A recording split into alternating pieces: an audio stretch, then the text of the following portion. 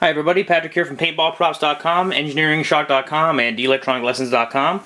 This video is similar to my last video. It is a key-based, a mountable key-based electromagnetic lock controller.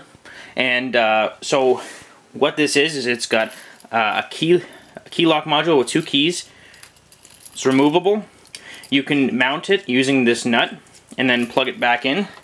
Polarity does not matter. And what you do,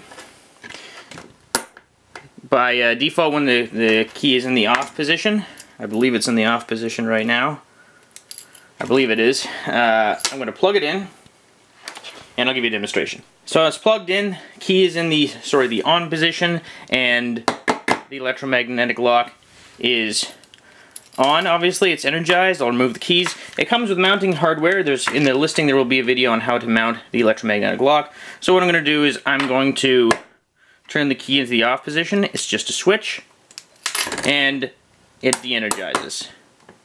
So I'll turn in the on position again, as long as it's lined up properly, nice and strong. So I'll turn it off and it de-energizes. So there you have it. Very, very simple. This set comes fully assembled. Again, you can remove the key module from the connector here and plug it back in once it's been mounted. There are wire extensions on here. If you have any questions, please feel free to check us out at paintballprops.com or engineeringshock.com and send us a question. This will be available at both engineeringshock.com and paintballprops.com later on this week. Thanks for watching, everyone.